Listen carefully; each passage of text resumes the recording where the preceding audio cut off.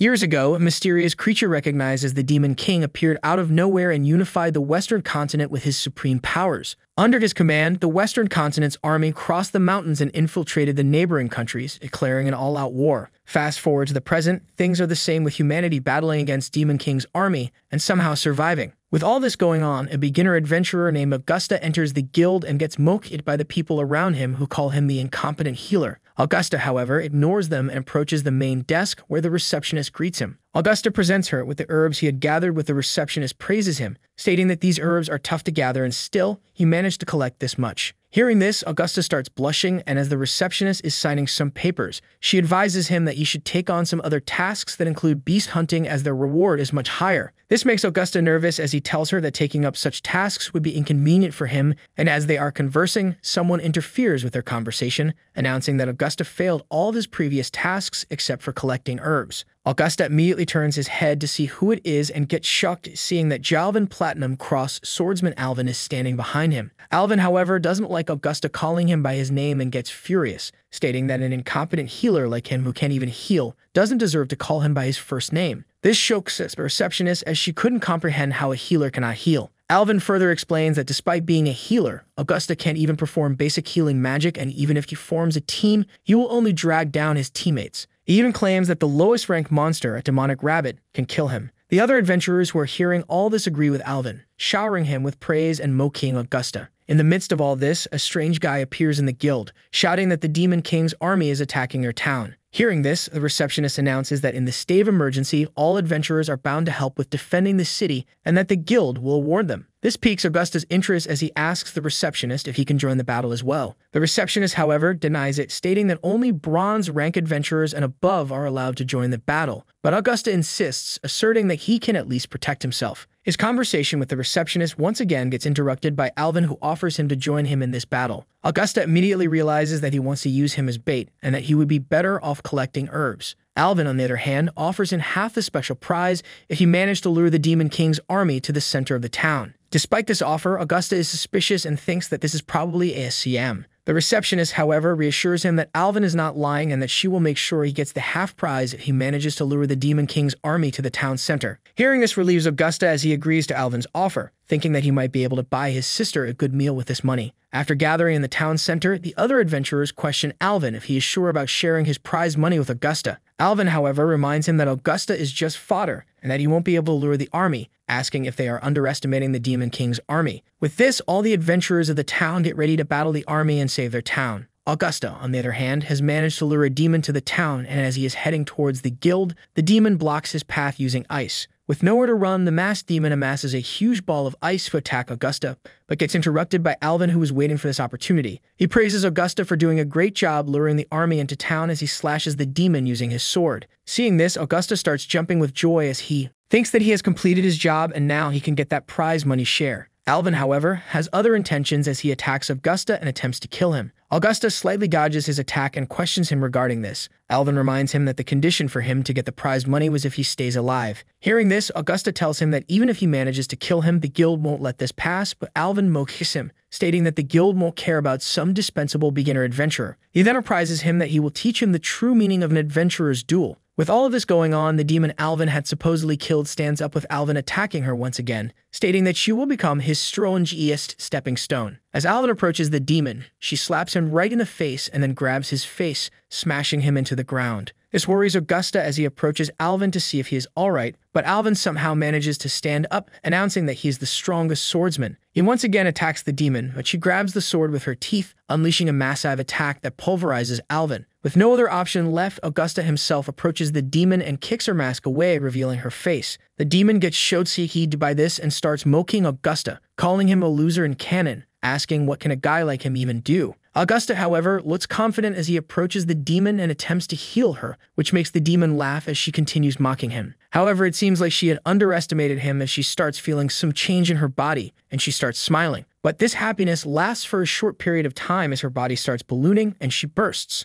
Augusta should have been happy with this, but he is disappointed as he failed to control his powers again and destroyed the demon race crystal in the process. He could have sold the crystal to get some money, but now he has no money to pay for rent and take care of his sister, What's worse is that his level didn't increase. He is stuck as Primordial Healer Level 1. Following the battle against the Demon King's army, the adventurers gathered in the guild where someone handed Augusta his reward. Seeing the puny reward, Augusta argues that they agree to give him half the prize money if he manages to lure the army to the center of the city. But the other guy asks him to be content with the prize as Alvin took care of the army's leader, saving his life in the process, and that if he cannot thank him, he shouldn't talk about stuff like money. This shocks Augusta as he continues to argue that he completed the mission assigned to him by Alvin, and that he should get his share of money as promised. He further states that if he hadn't lured the army into the ambush area, it wouldn't have managed to win this war. Hearing this, the other guy and the adventurers watching him start mocking him, calling him lucky that he managed to survive this attack. Alvin, on the other hand, is wondering how Augusta managed to lure the army's leader to the town without getting killed or even injured. He thought that it was some random soldier, and because of that, he almost lost his life. He doesn't even know who defeated the demon, but when the person who did that shows up, he will take care of him. Amidst all of this, the receptionist interferes with the conversation, stating that she was the witness when Alvin made the deal with Augusta, and that he should be handed over the promised prize. Alvin, however, tells her that multiple adventurers got injured in this battle and gave it their all, but Augusta remained unscathed as he didn't do anything during the battle. The receptionist still insists that Augusta still deserves the promised award as Alvin approaches him, telling him that he will always live in the shadows of other people and calling him an incompetent healer. With all of this going on, a mysterious adventurer enters the guild looking for a healer. Hearing this, Augusta volunteers to be her healer but warns her that he is just a beginner-level healer. The girl, however, rushes to him without any second thought and orders him to become her team member, dragging him outside. As he is getting dragged, Augusta tells her that he is a man of principle and not everyone can team up with him. He also reminds her that he won't be able to heal her at his current level and that she should team up with someone else. The girl, however, insists that she does not change what she has already decided and he is the one she needs. In the meantime, Alvin confronts her in his usual arrogant self, informing her that he is the strongest adventurer in this town and that she should bow before him if she wants to be forgiven. The girl, on the other hand, doesn't pay any attention to him and kicks him right in the nuts, with Alvin falling to the ground in agonizing pain. Seeing this, his comrades draw their swords and approach the girl to attack her, accusing her of sneaking up on Alvin while he's injured. The girl also draws her sword, announcing that she will play with him for a while. Augusta, in the meantime, is enjoying all of this. As the adventurers ambush her, the girl manages to defeat all of them with ease as she is slapping one of them. Alvin sneaks up on her and attacks her from behind. With this, the girl takes off her cloak and grabs his sword with her bare hands, stating that she won't play with him. She then unleashes her aura in anguish, throwing everyone away. As Augusta is trying to comprehend what just happened, the receptionist recognizes the girl as God's chosen one, the Blood Princess Angela. Angela, on the other hand, picks up a healing potion dropped by some adventurer and drinks it. Hearing the receptionist's announcement, all the adventurers laying on the ground, including Alvin, start begging for her forgiveness. After drinking the potion, Angela asks Augusta if he still wants to team up with her as she doesn't need his help anymore. Augusta still agrees to team up with her after hearing that she is the strongest chosen one in the entire continent and latches onto her thighs with Angela kicking him out of the facility. Following this, both head to the Failing Leaf Mountain for a mission where Angela hits two beasts while the other two run away. Seeing all the effort that it takes for Angela to just deal with two beasts, Augusta asks her if she's really the chosen one and wonders why it took her so much effort to face such weak-level monsters. Angela takes a deep breath and orders Augusta to cut the crap and gather the crystal core, apprising that she is in charge of killing the monster and Augusta is in charge of the loot because that's how it was decided between them. Hearing this, Augusta calls Angela by the name Godmother, asking her to not misunderstand him, and that he does not have an opinion that would challenge Angela as he proceeds to pick him up the crystal and tells Angela that she should take a break.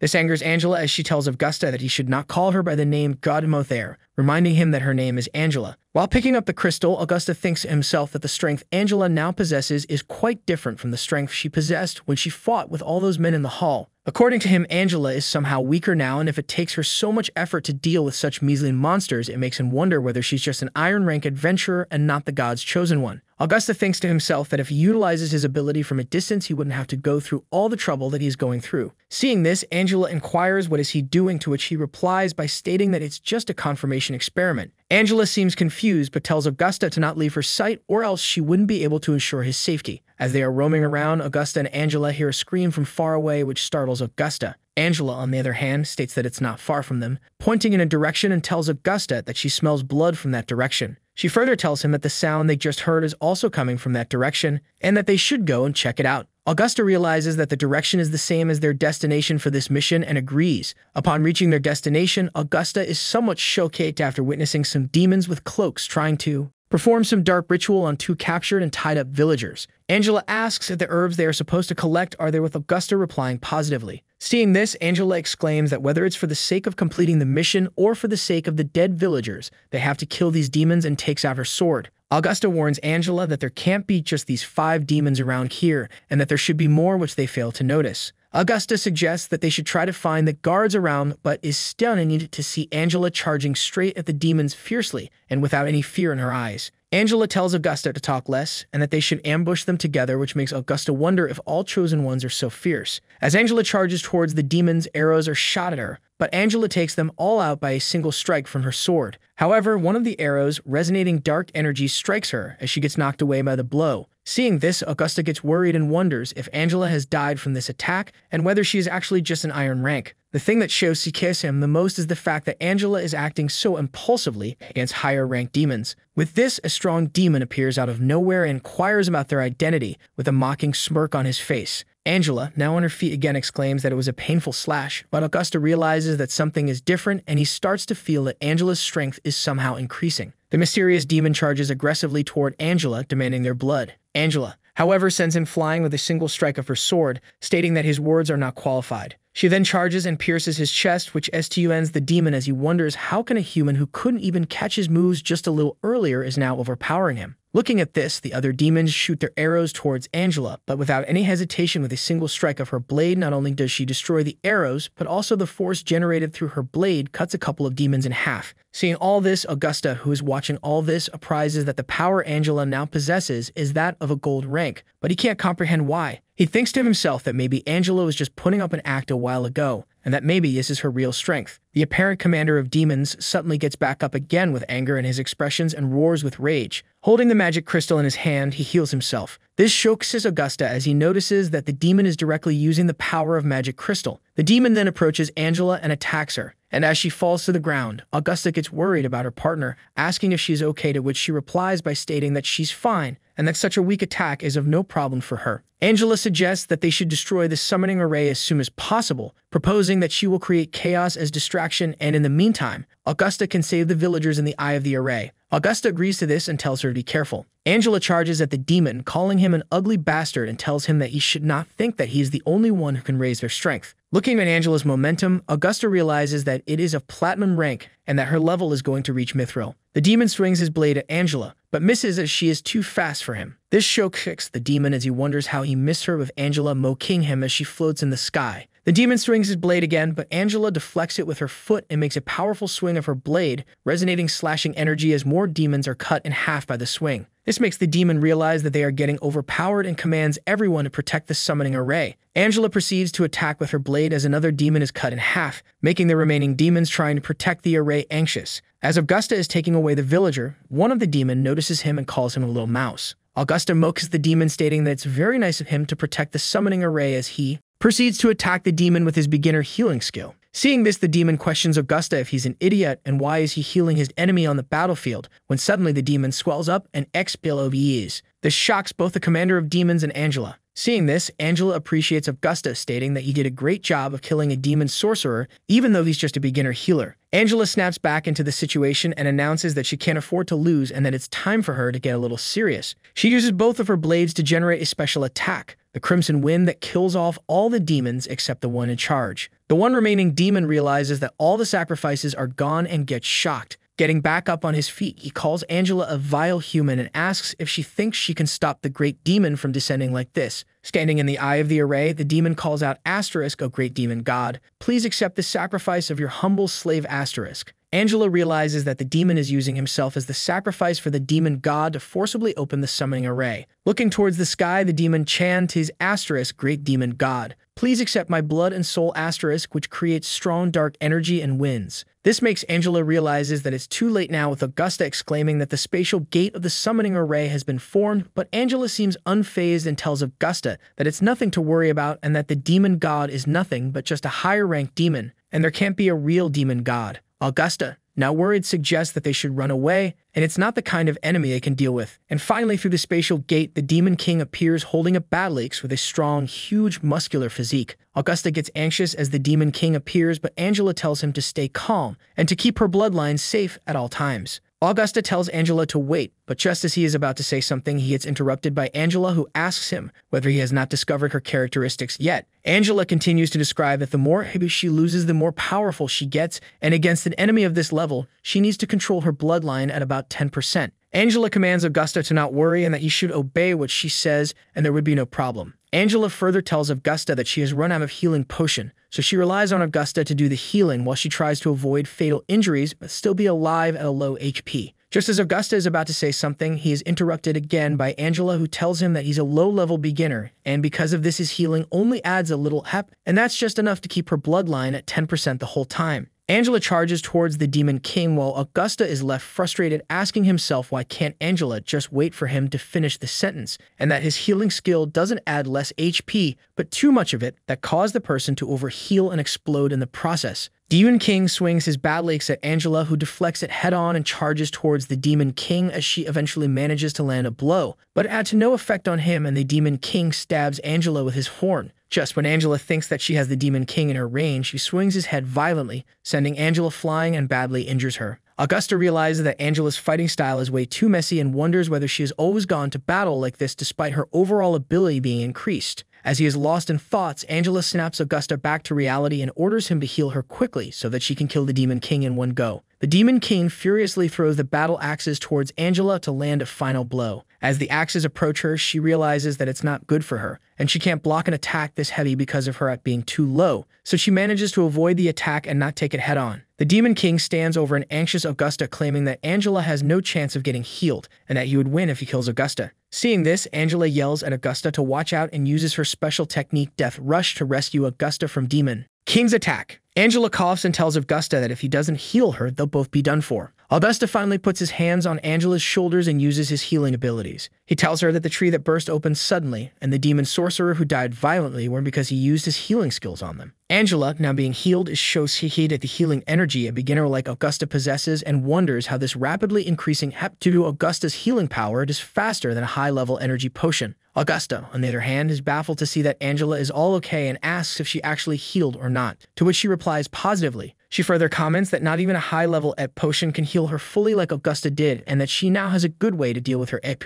Accelerating to attack the Demon King, Angela orders Augusta to heal her when she asks for it. Augusta, however, wants her to wait, but before he can do anything, she advances to attack the demon. Demon King, on the other hand, swings his battle axe with Angela swinging her sword at the same time. Angela takes some damage but is healed immediately by Augusta. The Demon King gets infuriated seeing this, calling Angela an undead cockroach as he swings his axe once again and strikes Angela, but she's healed instantly again. This continues for a while as the Demon King keeps on attacking Angela, but she gets healed again and again by Augusta instantly. The Demon King, although furious, is also confused as to how Angela's HP bar is so useless that it doesn't fall to a certain level, but she keeps on healing again and again. The Demon King realizes something and lands a strong punch on Angela, which confuses her as she commands Augusta to not heal her. The Demon King notices that she isn't healing anymore and tells her that she can't resist his blow in this current state. Demon King decides to end this once and for all proceeds to land the ending blow, but much to his surprise, Angela commands Augusta to heal her, and that she's going to take the gamble to defeat the Demon King with 1% health. She uses her special technique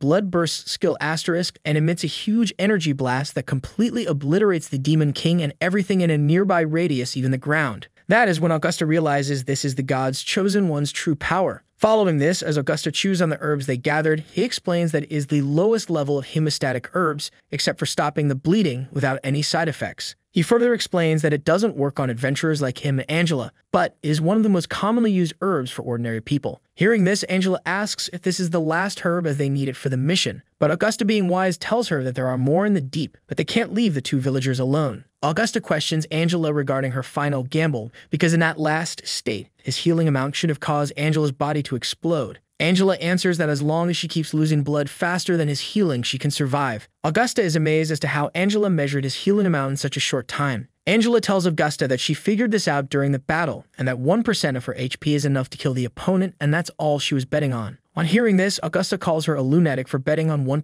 HP. Angela explains that she is the God's chosen one, but because of her characteristics, she is both the strongest and the weakest, and compares herself to Augusta, stating that they are quite similar since he is only a beginner-level healer that has the strongest amount of healing. so it could be said that he is the world's strongest level 1 support. Angela continues to explain that she needs to keep dropping her HP gradually in order to become stronger, but it's not suitable for her to lose too much blood in an instant. As for Augusta, his heal is high but slow, because of which it acts as a chronic poison for the average person, so only someone like Angela can sustain it. Angela exclaims that as long as they can unite, they can become the strongest, and asks Augusta to team up with her because she needs him. Augusta is shocked at first, but then, with an exciting smirk, he agrees to try it out. A man's body is lying on the ground with blood everywhere, with a very young Augusta staring at it in shock and wondering why this happened when all he wanted was to help with healing. And suddenly he wakes up, realizing that it was all just a bad dream. Augusta makes breakfast for his little sister Anna and calls her out. Anna excitingly tells her brother that she has a big surprise for him today and reveals that Augusta's jacket that was torn is now all fixed. Augusta gets thrilled and puts the jacket on and exclaims that it's perfect. Anna curiously asks Augusta why he came late yesterday and if something had happened, to which he replies negatively. Anna wonders if it was her fault and sadly exclaims that if she wasn't so weak, she could have shared the stress of her big brother, but Augusta calms her down and tells her that it's his duty as a big brother to take care of her young sister, and that if she wants to help him, she should wait for her body to recuperate, to which Anna agrees. Augusta closes the door to leave the house and is jump scared from behind when Angela greets him with a "yo." He thought it was a J-os and starts shouting, but Angela finds it unpleasant and asks him if he has any manners. Angela explains that even though they did form a team, but they did not decide on a gathering location, so she came to August's house instead. Augusta teases Angela by asking her if she's not a pervert, because squatting was the first thing that came to her mind while waiting outside his house. Angela exclaims that she was unaware of the situation. Augusta and Angela arrive at the guild and witness that an elf man is furious at Alvin, claiming that he heard it from Trisha that it was Alvin who sent her out on a trip last night. Alvin defends himself, saying that he shouldn't be ridiculous and that he never left the room last night. The argument continues, to which Alvin says that what has not been done is not done. Augusta asks from someone about what's going on, to which the man replies that Trisha was called out last night by Alvin, but she never came back. The man further tells them that everyone knows Trisha has feelings for Alvin and Elfman doesn't accept it. This makes Augusta realize that it's a love problem. The team is disbanded by Alvin as he believes that they don't trust each other, and Alvin walks out alone, claiming that since the mission was taken by him, it is his responsibility alone to solve it. Augusta realizes that it's useless to think so much about an irrelevant situation when suddenly he is greeted by the receptionist. She asks Augusta how she can help him, to which he replies that he wants her to give the highest difficulty mission on this site. The receptionist offers a hunting mission deep inside the Black Smoke Mountains and tells him that there are relatively few magical beasts nearby, so he only needs to worry about hunting objects, and that this is an A+ level high difficulty mission. Just as Augusta is about to take the mission, he is stopped by Angela, who tells him that it's a little inconvenient for such a difficult mission today, and that perhaps a mission with a low difficulty would suit more. The receptionist recognizes Angela and asks her if she's okay, to which she replies that she's fine and it's not a big deal. The receptionist offers another mission, this time a B+ level hunting mission, but Angela tells her to lower it even more. The receptionist, confused, says that the only mission lower than this would be C-rank herb collector mission. Angela agrees to the mission and, holding the map in her hands, orders Augusta to follow her. A total of 6 beasts, all of which are miscellaneous grade magical beasts. They are not high level, but since they are collective, they are the most troublesome around here. As Augusta and Angela are observing them silently, Angela asks Augusta regarding their strategy.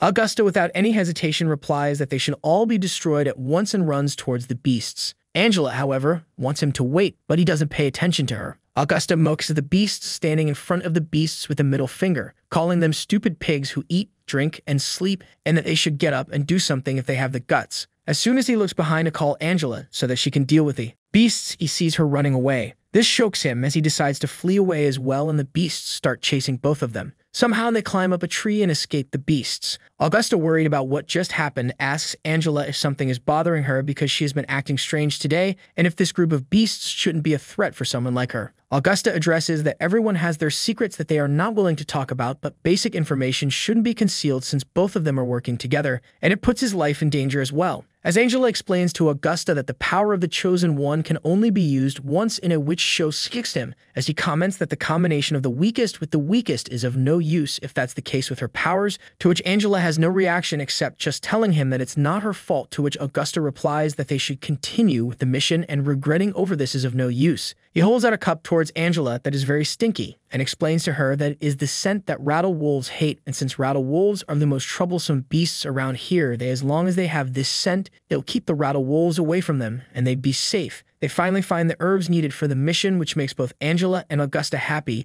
because of the reward they'll receive and how they would be rich at this rate. Angela commands that they should head back, but Augusta tells her that she hasn't done anything, when suddenly Angela steps on something and gets scared, thinking that it is a magical beast. But Augusta realizes that it's not a magical beast, and much to his surprise, is Alvin lying unconscious on the ground. One day later, Augusta and Angela arrive at the guild again, and the receptionist asks Angela why she is again taking on a mission of low ranks, and she didn't seem much injured yesterday. The receptionist gives her the C rank herb mission. The receptionist continues to ask whether it's because she wants to relax for a while, to which Angela replies positively, while Augusta watches this, knowing the truth with a mocking look on his face. Alvin suddenly enters the guild and demands to take over the C-ranked herb mission. The receptionist asks whether he wants to change his B-rank mission with Angela and Augusta, to which both Angela and Augusta furiously reply that there is no need for that. Alvin says that since Angela is the Blood Princess, a low-rank mission like this one would be a waste of her time. Augusta sarcastically asks Alvin that does he know that the name Blood Princess has another meaning, which Alvin understands.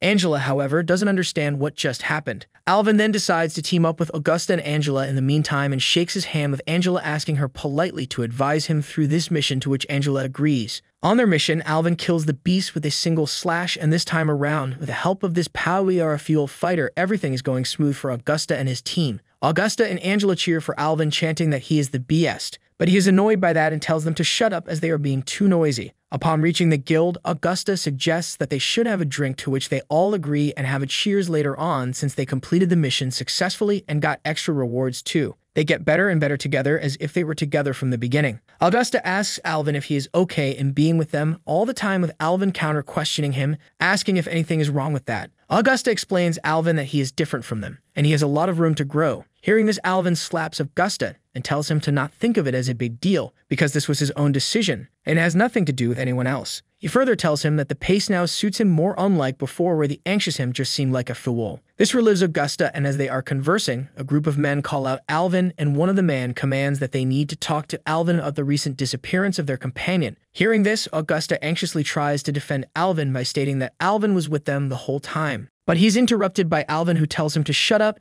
and that it's none of his business. Alvin declares that he would go with the men, and whatever it is, it has nothing to do with Augusta and Angela. As the men take Alvin with them, he looks at Augusta and tells him that he is sorry for the delay, but he has paid back the favor. At night, Augusta tries to investigate about the disappearances. He wonders that all the people disappeared are related somehow to Alvin, but whoever is responsible for the predator can't be Alvin, since he was with them the whole time. He reflects on the fact that the culprit is acting every day and concludes that the predator is in a hurry and will act again today. While pondering, Angela appears and tells Augusta that she's been waiting for him, but he gets jump scared and yells ghost again, just like the last time when Angela was outside his house, because of which all of this feels like a deja vu to Angela. They both head out for the search. While running, Angela asks Augusta whether he has found the culprit's location, to which he replies that he is not sure, but through the information he has gathered, he can only determine a general location. On reaching the location, they find that Alvin is standing holding hands with a woman, which shocks them. Alvin asks the woman if she's ready, to which she utters yes, calling Alvin a lord, and with an evil smirk on his face, Alvin orders her to give her life. Just then, the real Alvin arrives, charging at the fake Alvin, and the girl snaps back into reality. She doesn't know where she is, and the real Alvin orders her to run away and tell the others that a demon invasion has taken place. The doppelganger of Alvin, who is actually a demon, is surprised to see Alvin and wonders how did he get here since he was in an entanglement.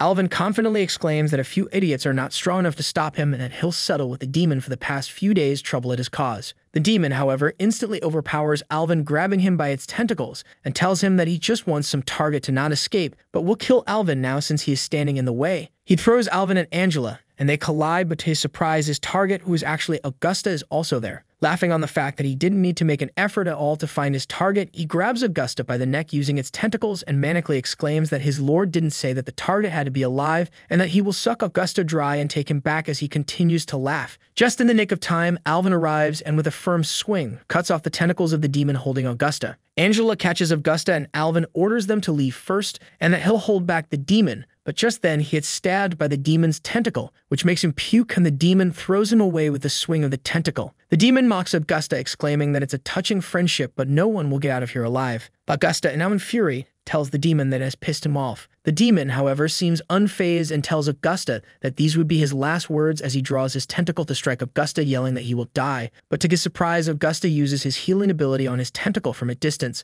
obliterating it completely. This shocks Angela as Augusta explains that healing spells are of two categories: the instant healing that has short range but fast healing, and the slow healing that has short range but slow effect. The demon, on the other hand, is baffled and furious at this and proceeds to attack Augusta again. But this time around, Augusta again utilizes his healing technique to obliterate another tentacle. This makes the demon even more furious, as he can't seem to comprehend what's happening since Augusta is only a level 1 healer, yet so strong. With no other option, the demon proceeds with another futile attempt on Augusta, but yet again his efforts bear no fruit as Augusta obliterates his arm using his ability. In desperation, the demon tries hand-to-hand combat with him, but Augusta grabs the demon, stating that hand-to-hand combat is his advantage. Augusta uses his healing power to completely annihilate the demon as the demon swells up and bursts, causing an explosion. Angela admires that Augusta is really strong and Augusta calls her, so she can help him pick Alvin up and take him to another healer since Augusta can't use his healing abilities on Alvin. Alvin, taking his final breaths, apologizes to Augusta that he has caused him a lot of trouble and has looked down on him. Augusta tells him to stop apologizing as he has never cared about this kind of stuff and that he should hang on. Saying that he is sorry and Augusta must survive, Alvin falls to the ground and dies. Augusta, deeply saddened by this, holds Alvin and tries to heal him when Angela tells him that he's already dead. He screams in anguish on the death of Alvin. While Augusta and Angela are at Alvin's grave, Augusta, deeply saddened by the death of Alvin, utters cremation 50 copper, cemetery 50 copper, a total of 1 silver coin. This is the value of a person's life. He further states that as an adventurer, witnessing casualties is normal, and just as he's about to say something, he stops and tells Angela that he needs her help to take care of her sister while he's gone. Angela seems confused and asks him where he is going. He takes out a fragment of the spiritual core of his sister and explains to Angela how the demon had this fragment and that he needs to get his sister's spiritual core back from him. Angela doesn't understand much and asks what is going on, with Augusta explaining to her the entire past. Augusta explains that 7 years ago, he used to treat civilians in the territory through his healing power, and since he was an adopted child who wasn't qualified for inheritance, his family and castle treated him like family and didn't bully him for his adoption. One day, as he was away from the castle, treating civilians in the territory, he felt that something was off in the castle and everything was really quiet. He smelled blood coming from a room, and upon investigating its source, he witnessed maids of the castle lying on the floor, unconscious. He tries to search for Bruce and Prima, but unfortunately, they had died by then. He still continues his search, and after some time, he comes across his sister Anna lying unconscious on the floor. He takes Anna in his arms, crying and yelling for her to wake up when suddenly he hears her breathing. Hearing this, Augusta tries to heal Anna so that she becomes conscious again, but no matter how hard he tries, he can't do anything. Augusta comes to realize that Anna had lost her spiritual core, and since the spiritual core is the core of human life, without it, Anna wouldn't survive. So as a last resort to save her, Augusta transferred his spiritual core into Anna so that she can at least be brought back to life, but Augusta knows that now he doesn't have much time and needs to find the man who has his sister's spiritual core. Upon hearing all this, Angela asks Augusta if he is the one without any spiritual core now, to which he answered positively. Angela can't seem to understand how Augusta is still surviving without any spiritual core and questions him about it, but even he himself has no clue as to how he is still alive. All he knows is that after losing his spiritual core, he lost his original powers. Angela proceeds to wonder whether Augusta is God's chosen one as well, but realizes that his body is not strong enough to withstand the power of gods. Angela suggests that Augusta should come with her to Omelopus and that she knows someone there who might be able to unlock the secrets of Augusta's body. Augusta hesitates, but Angela exclaims that since they are partners, his business is also her business, and that they are going to become the Stromangy STM together. Augusta and Angela arrive at Augusta's house, where on opening the door they get greeted by his sister, who asks him where he has been all this time. Augusta replies by stating that he went to take care of something, as Angela notices Anna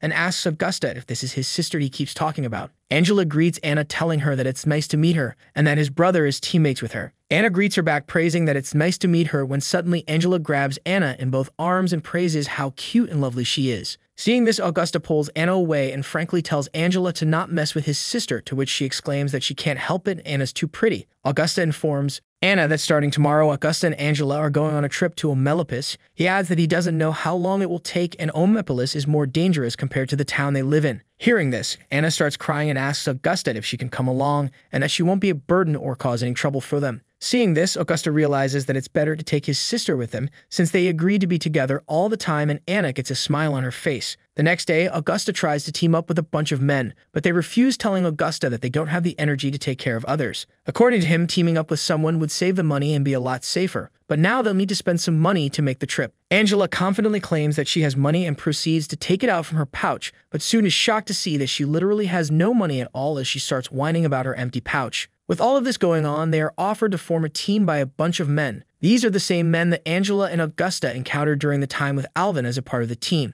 Augusta is surprised and happy at the same time and can't believe it. The men tell them that it's compensation for what happened before. They reach Olympus, and after bidding farewell, Augusta asks Angela regarding their destination, to which she replies by pointing in a direction that's a lot further. Augusta questions whether they should check in at the inn first, but Angela proclaims that Shirley's place is also an inn, which is much cheaper than the other inns around. Just as Angela proceeds to tell Augusta that he has to be mentally prepared to meet Shirley, they see a huge hot-head man punch another man, yelling in rage that he hates people who do commissions for free without going through the inn. The man that was punched begs the other guy to forgive and asserts that he won't dare do it again, and the hot-head man leaves, declaring that if something like this happens again, he won't spare him. Seeing this commotion, Angela interprets that Omepolis is more dangerous than she thought, but since it's a big city, so such a thing is inevitable. She further exclaims that it's getting late and they should get going. Just then, Augusta notices that some lady is lying on the ground unconscious and asks her if she's alright. Angela, Augusta, Anna, and the stranger they found on the road eat at REI, which is apparently a restaurant. After finishing the food, the stranger apologizes for making them broke because of the huge bill, which was a result of the amount of food she ate. Angela tells her that it's rare to see people fall on the road because of hunger as Augusta stares at the bill. The stranger tells Augusta that there are situations that can't be explained. Hearing this, Angela responds without much thought and agrees to the stranger not explaining the circumstances. The stranger thanks the trio for their help and praises them, that without their help she would have starved to death. Angela tells her to not worry about anything, but Augusta is enraged because it was his money that was spent. Before leaving, the stranger introduces herself as Evely, and that she is an archer of iron rank, and continues to say that if the trio needs any help from her in the future, they can come to her. As Evely leaves, a random man from the town explains to Augusta as to how Evely has fooled them and that she isn't actually homeless. The man explains that she was swept out of her house because her family couldn't stand her squatting all the time, because of which she can't go home, but doesn't want to earn a living either, so she looks for targets everywhere that can buy her food. The man also tells them that Elevie didn't tell the trio where she lives because she didn't want to get caught. Augusta doesn't care much as he feels they would never meet her again. Angela, Augusta, and Anna reach the inn named Asterisk Underworld Pavilion Asterisk. Augusta notices that the name is quite old, on which Angela tells him that this is an old inn that has been rebuilt. Upon entering the inn, Angela notices her friend Shirley and calls out to her. As Shirley turns back, she notices Angela with a disgusted look on her face. Shirley asks Angela what she is doing at this place, but Angela tells her to not be heartless and asks if they aren't friends. Shirley, still having a look of disgust, replies that they aren't friends as Angela excitingly introduces Augusta and Anna as guests to Shirley. Upon hearing that guests have arrived at her place, Shirley's eyes light up, and she enthusiastically welcomes Augusta and Anna to the Underworld Pavilion and informs them that there are plenty of available rooms and there's a discount if they decide to stay right now. Augusta asks if Shirley is the friend Angela was talking about and that she could help him find out what's wrong with his body. Shirley doesn't know what Augusta is talking about, so she asks Angela what her healer is trying to say. Augusta is confused since he never told Shirley about her profession, yet she called him a healer. Shirley explains that she realized that he's a healer by looking at him, and further tells him that he's a level 1 healer based on his appearance. Augusta and Angela both praise Shirley's ability, but Shirley still seems confused as to what is happening. Augusta then explains everything to Shirley, how he is a beginner healer, and that for some reason he lost his spiritual core, and as a result of which he can't control his power anymore. Shirley does not believe what Augusta tells her and replies that it's impossible to live without a spiritual core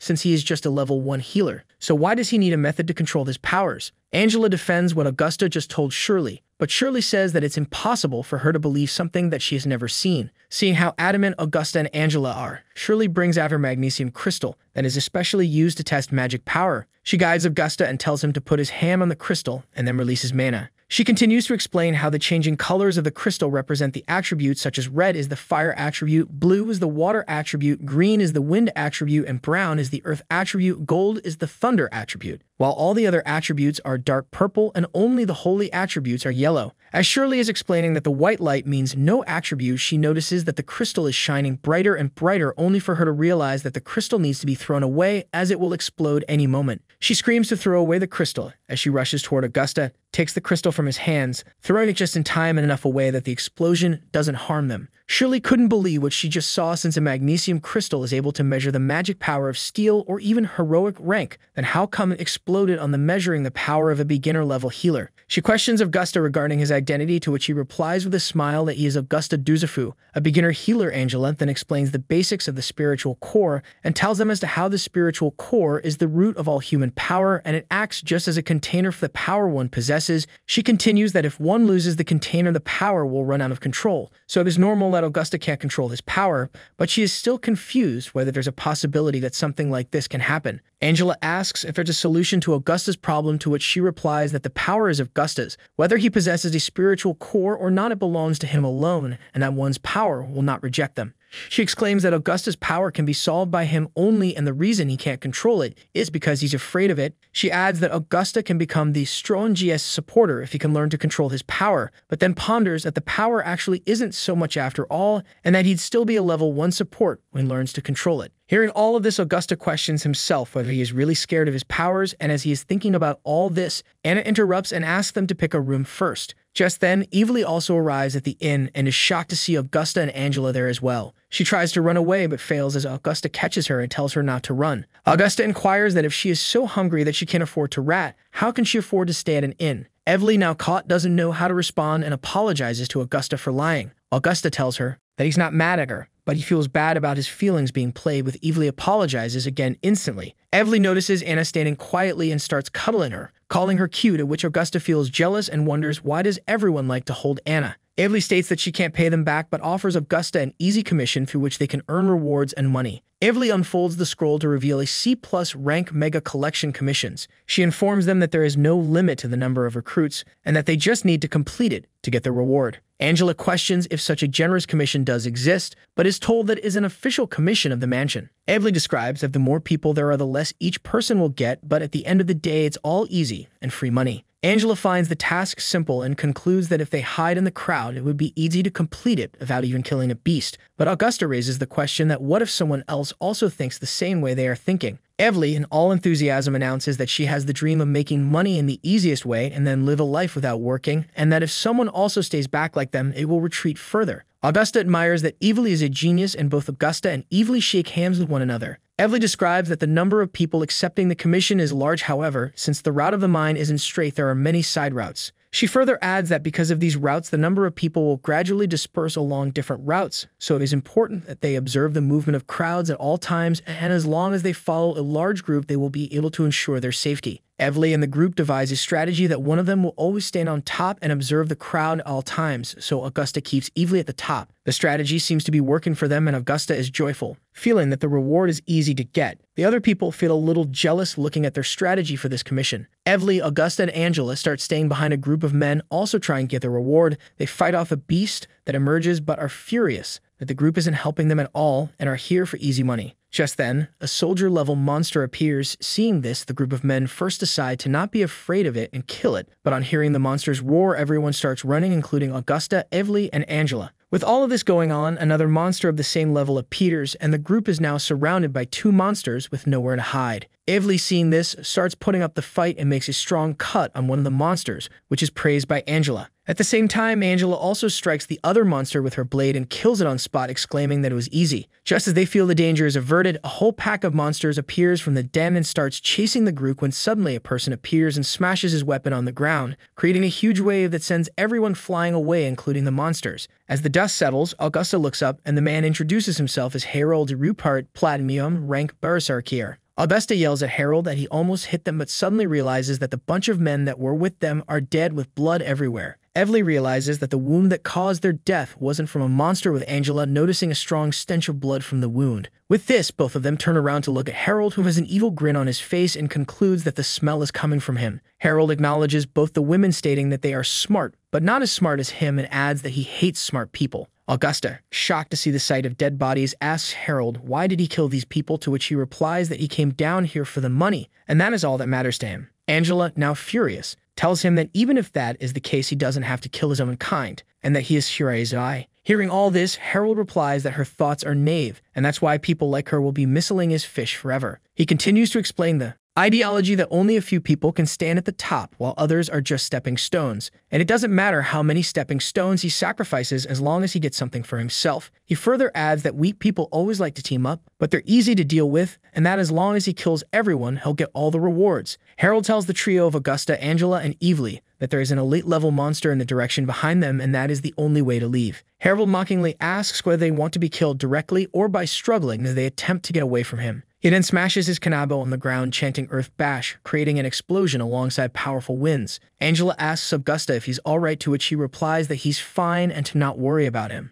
The battle gets serious as Angela charges at Harold, swinging her sword at him, but he blocks it easily with his kanabo with a Moxie-King face and uses his strength to overpower Angela, sending her flying. Just then, Evely shoots an arrow at Harold but misses, and as she prepares herself again for a shot, claiming that she won't miss this time, Harold glares at Evely and tells her that she is annoying and uses his strength to overpower her as well. Angela doesn't give up and proceeds to perform an attack on Harold again as Evely uses her powers to grasp his kanabo. Since Harold couldn't use his kanabo, Angela finds the time to strike him with her sword and Harold is sent flying, but soon Angela realizes that it didn't really affect Harold at all. Harold, now back on his feet, seems ferocious and declares that it's time to end this game. Augusta realizes that Angela is exhausted from the fight and asks her if she's alright. Even though she utters that she's fine, Augusta realizes that although none of the injuries were fatal, it would be too dangerous for Angela to continue fighting in this state. He also looks at Evely, knowing that an archer's body is more fragile than a warrior and that Evely must have also reached her limit by now. He wonders how to deal with the situation since the difference in their ranks is too big and they can't stop the opponent, but if they don't do anything, they will die here. Augusta suddenly gets flashbacks of the incident that took place in the castle years ago,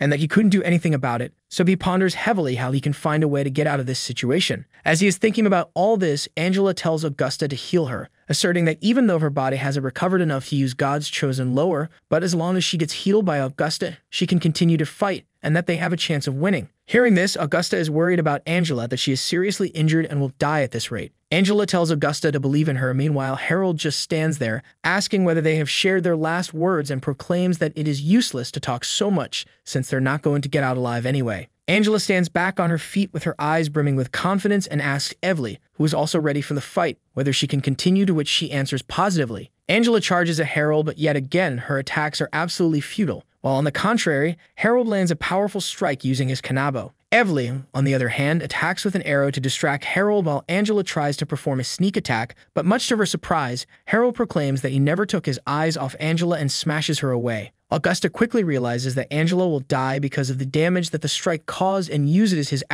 awakening skill Infinity in order to heal Angela instantly. Angela stands back up again as if nothing happened. This show kicks Harold as he can't seem to comprehend how she still has this power since his attack would have been enough to kill her. A radiant energy beam is emitted from Angela's blade, striking Harold, that leaves him stunned and furious at the same time, and that is when he realizes that it is actually Augusta that is the reason behind everything. He attacks Augusta but gets intercepted by Angela. With no other option left, Angela utilizes her God's chosen Scarlet / to strike Harold and finally manage to cause some damage. As Harold is lying on the ground, he exclaims that what he's about to do is the result of their own actions and takes out a mysterious fragment. Upon seeing the fragment, Augusta gets shocked, wondering if it is what he thinks it is. Harold eats the fragment and transforms into an enormous monster, stating that it is the power of the fragment, while Augusta is shocked seeing this. However, much to Harold's surprise, Angela high-fives Augusta and tells him that it's up to him to finish this. Harold doesn't understand what just happened and starts mocking them, seeing that they are making the healer battle him. Augusta uses a primary healing skill that causes Harold's arm to burst. Harold is shocked and confused, uttering that Augusta's biggest failure is not having any battle skills, but Augusta turns everything around real quick using his primary healing skill on Harold again, and this time around. Harold swells up and bursts, creating an explosion as he is wiped out completely. Evely seems confused about what just happened and utters that isn't Augusta just a beginner healer, to which Angela replies proudly that Augusta is the one who's going to become the strongest beginner healer in the world. Augusta, Angela, and Evely all run towards the exit, but Augusta reminds everyone that the exit is blocked and that they have to rely on their strength in order to get out of this mine, and that the elite demon can't be ignored. Evely asks Augusta why there would be a problem since he is here, and they can easily deal with the demon, but Augusta explains to her that his power is not convenient, and that the demon has a strong intuition, because of which it won't let him get close. The trio hears the guards fighting and head in that direction. Upon arriving, they witness a bunch of guards trying to fight with the elite monster demon. One of the guards exclaims that the man of all the healers has been used up fighting this demon, so they can't take it down. Augusta offers to help and heal in the guards as they try to fight the demon. As the battle progresses, the beast suddenly goes underground, injuring a lot of guards in the process. As Augusta heals them, the demon appears again from under the ground again and wreaks havoc. Augusta asks whether anyone else has mana, so they can heal the fighting guards faster, but there is no one to help him out. The demon keeps on attacking again and again while Augusta is healing everyone as soon as possible, but in this scenario of desperation, Augusta thinks to himself that if this continues, they will all die here. Augusta asks Angela if she can use her power again, but she seems exhausted and tells her that she has reached her limit and can only wield weapons now. Just when things seem lost, Evely claims that she has a way to take care of the beast,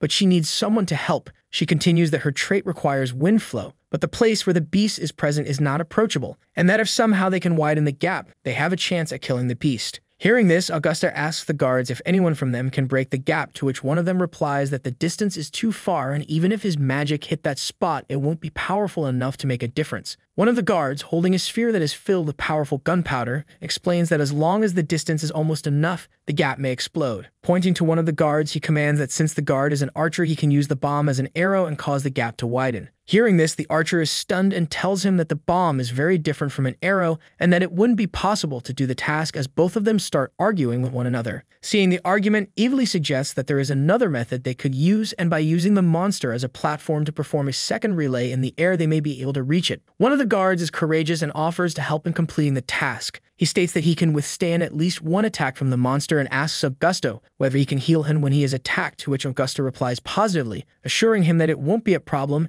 and that he won't die. The other guards call the volunteer an idiot since he's only a bronze level soldier, but without listening to them, the guard charges at the monster and is sent flying in the air just as the relay plan was supposed to be. Another guard throws the bomb towards him, but due to the impact with the monster, one of his arm is dislocated, but the guard somehow manages to deflect the bomb using his shield, and the explosion causes the gap to widen. Evely, now with a confident smile on her face, takes over the rest of the work and uses her special ability **Starburst** to kill the beast, ending this side quest. As Augusta, Angela, and Evely arrive at the Adventurer Guild, Augusta asks Evely that why didn't she use her powers earlier, and she used them a little earlier, they wouldn't have faced that much trouble. Evely explains that there are restrictions to her usage of this power and that she can only use it once. After that, she can't continue to fight anymore. At the guild, everyone notices that Augusta has arrived and starts praising him, calling him legendary healer and thanking him for all the help he did in the mines. The people at the guild surround Augusta asking for his autograph, but all of this is really confusing for Augusta and exciting at the same time. Just then,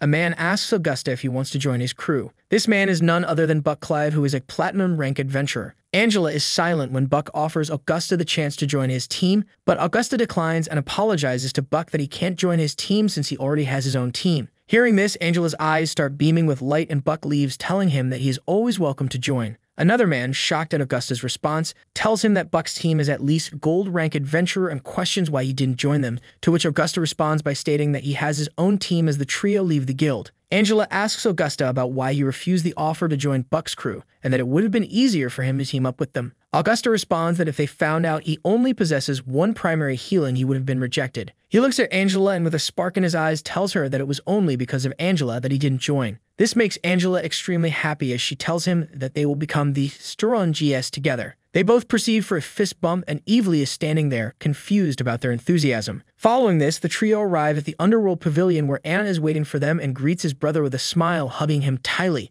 Evely enthusiastically utters that it is rare for this many people to be together, so they should head to the nearby bathhouse and take a bath. Augusta looks at Shirley, calling her the Lady Boas, to which she orders him to just call her Shirley. With this, Augusta brings out the fragment he obtained after Harold was obliterated. Shirley is surprised to see a fragment of the spiritual core as Augusta proceeds to ask her if there's any place where he could find this. Initially, Shirley tells Augusta that she can only recognize the characteristics of a fragment and doesn't know where to find it, but then tells Augusta to not be disappointed since she has a way to find out the information. She proceeds to explain that in 30 days, Omelopus will hold a grand festival. At that time, the people of Liberal Alliance Chamber of Commerce will come, and she knows someone there that may help them find such things. In a dark room lightened by a candle, a mysterious man with blonde hair stares at the moon and utters whether the collapse of the world has already started. The next day, Augusta wonders if Shirley's friend is a member of the Liberal Alliance Chamber of Commerce. It would certainly not give free information. Augusta realizes that low-level commission gives too little reward. He needs to improve the level of commission. He arrives outside Angela's room and knocks to wake her up, stating that it's time to go to the guild, but notices that the door is unlocked. As he opens the door, Angela is changing her clothes and both of them face an awkward moment.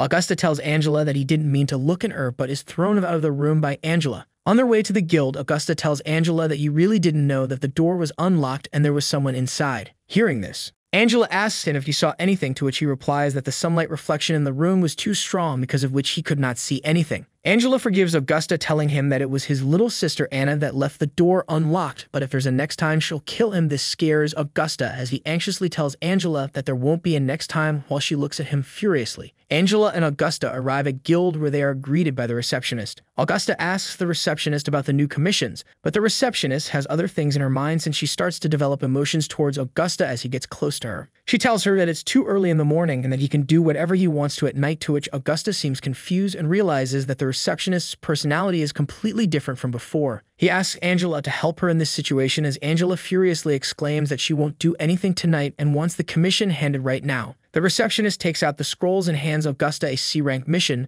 but advises him to not take that mission. Angela and Augusta inquire the reason behind this, to which the receptionist informs that all the adventurers that have taken on this mission before have never returned. She continues to explain that there's a ghost and monster in Dini village that makes it hidden. Hearing this, Angela responds that they'll take the mission without any hesitation, but Augusta is shocked at this decision and mockingly asks Angela what kind of brain does she have. Angela tells Augusta that it's not a problem since he's a cleric, to which he responds that he's only a beginner-level healer. Augusta and Angela arrive at Dini village. They meet an old man there who tells them that children have been missing for months, and this is making everyone in the village feel uneasy. This man is none other than the village chief himself. The chief further tells them that if this continues, they will have to abandon the whole village and move, but that will not only cost a lot of manpower and materials, but also may not be able to get everyone's approval. The chief bows down in front of them and begs them to help the village. After leaving the chief's place, Augusta wonders whether they'd be able to finish such a difficult task, but Angela tells him that since she's been asked to do this, she has no other way. Augusta ponders that he should have brought Evely with him on this mission, since her abilities could be utilized in this open air. Just then, a girl arrives asking Augusta if he's the adventurer from Omelopus, to which he responds positively, further inquiring who the girl is. The girl, very drifted in her attitude towards Augusta, asks him if he has a girlfriend and if he has any particular requirements. This confuses Augusta, as the girl introduces herself as Nadia, and that she will become Augusta's girlfriend. Angela, however, breaks the scene and exclaims that they have important work to do. Grabbing Augusta by his arm, she starts to drag him with her. On seeing this, Nydia asks if Angela is Augusta's girlfriend, to which Angela responds that she's not the girlfriend of this nasty guy, and after hearing this, Nydia wastes no time in grabbing Augusta by the arm and asks him to accompany her. Nydia brings Augusta and Angela to the village North Forest. Augusta explains that according to the village legend, there's an abandoned house in the forest with invisible ghosts and ghouls. He further explains that in order to verify whether all of this is actually true, the only option is to visit the abandoned house location. Augusta tells Nydia that since the place for which they are headed is really dangerous, she should wait behind until they arrive. But Nydia seems worried and tells Augusta to not leave her behind, since all of her friends are disappearing one by one, and she's worried that it'll be her turn next. Nydia asks Augusta if he dislikes her because she's young, continuing to tell him that she's a mature woman and will kiss Augusta many times, and is even ready to become the mother of his children, as she literally begs him to not leave her behind. Augusta pats her on the head and tells her to not worry about anything because Angela and him will solve this problem. Angela and Augusta embark on the journey in the direction of the abandoned house. While explaining how the previous adventurers disappeared in this place, Augusta realizes that Angela is not paying attention to what he is trying to say and seems lost. Angela grabs the corner of the coat that Augusta is wearing, and as he inquires the reason behind it, asking if she is scared, Angela gets enraged and tells Augusta that she will never hold his arm ever again. Just then, the bushes start rattling out of nowhere, and this causes Angela to jump in fear in the arms of Augusta, only to find out that it was only a rabbit. Angela punches Augusta in the face, calling him a pervert, to which he responds that it was actually Angela who chickened out and jumped up in his arms. Angela clears it to Augusta that nothing like that happened and claims that she can feel very scary guys around here but doesn't know where they are. Just then, another sound startles Angela again, and she hugs Augusta in fear, and another awkward situation is created. Following all these awkward moments, Augusta and Angela finally arrive at the abandoned house, and Augusta realizes that the house doesn't look very shabby and looks just like any other normal house. Angela exclaims that she can't walk any further and falls to the ground for some rest, and Augusta tells her that it's all because of her. They both feel so exhausted. Angela tries to open the door to enter into the house, but the door is locked, so Augusta suggests that they should find another entrance to the house. While they both are trying to find another entrance, Angela calls out Augusta to look at something. She tells him that there's a small plantation next to the house, and Augusta ponders if someone is actually living at this place. He picks out a leaf from the plantation and realizes that it's a tea leaf, but Angela proclaims that it is a variety she has never seen before. Augusta tells her that it's broadleaf tea, and suddenly they hear the footsteps of someone behind them, and Augusta inquires about who it is. A woman named Mrs. Snow appears and counter-questions them as to who they are and what are they doing in her house. Angela apologizes that they didn't know people were living in the house, but Mrs. Snow realizes that they are adventurers by looking at the way they are dressed and takes them inside the house. Inside the house, Mrs. Snow offers tea to both Angela and Augusta and tells them that this is all she has right now to offer. Augusta tells Mrs. Snow that she's too kind, while Angela adds that the tea is good and it's best to have a cup of tea like this after the journey. Mrs. Snow asks Angela and Augusta whether they are a couple since they didn't see anyone else around the area, to which Angela is stunned and replies that her and Augusta are just teaming partners. Augusta asks Mrs. Snow why people have been claiming that this place is abandoned since Mrs. Snow is living there after all, to which she responds that it's because of that incident that people don't want to come here. They ask what the incident was, and Mrs. Snow explains that one night many years ago she gave birth to a baby boy named Hope, but sadly Hope was born with some physical defects, because of which the people of the village and even her husband thought that Hope was a monster, so she had no other option but to take Hope away and live in the forest. Mrs. Snow continues to explain that after her child died, the village feared that the spirit of her child would come back for revenge, and because of this no villagers ever come to this side. Augusta apologizes to Mrs. Snow about bringing up her past, but she doesn't seem worried and tells them that she'll get more snacks for them and leaves. Just as Angela is about to pick up the teacup in order to have another sip of tea, Augusta stops her, which makes her a little angry at first, and she asks Augusta why he did what he just did, to which Augusta tells her to not say anything, and that something is wrong with the tea. Augusta explains it to Angela that the broadleaf tea they are drinking is very different from all the broadleaf teas he's ever had, and that he suspects the tea is poisoned. Angela, still confused, doesn't believe Augusta and tells him that maybe he is overthinking everything, but Augusta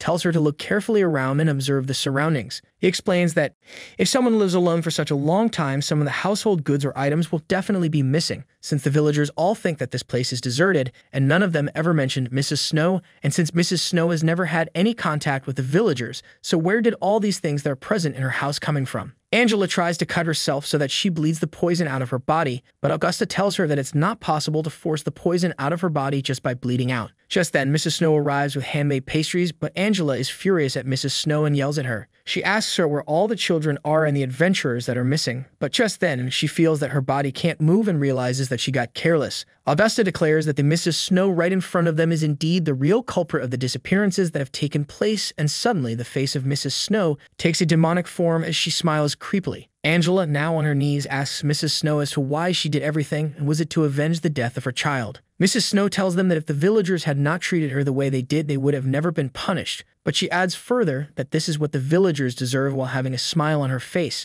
Augusta tries to make her understand that whatever she's doing is too much, and that more people are falling into misfortune because of this. But hearing this, Mrs. Snow tells Augusta that she hates bystanders, the people that stand at the top of the moral ladder and point out what's right and wrong without any accountability. She angrily replies to Augusta that people like him know nothing, and that he shouldn't pass any sarcastic comments since he doesn't know what she feels like. Mrs. Snow tells Augusta that she only wants to live a peaceful life with her child in this forest without any interruption from anyone, but everyone makes things difficult for her and her child. Then, with an evil smile on her face and eyes that want redemption, she declares that she'll never let the people of this village go and will kill anyone who tries to stop her. Augusta questions Mrs. Snow that what makes her think she can kill them, but to his surprise, she tells him that she already has a check on all the adventurers that are registered in the guild, and that she knows each one like the back of her hand. With an evil smile on her face and now having sharp elongated nails, she exclaims that she knows Angela is the strongest in the team, that she can't even move now because of the poison in her body. She mocks Augusta, asking him what can a beginner healer like him do to her at all,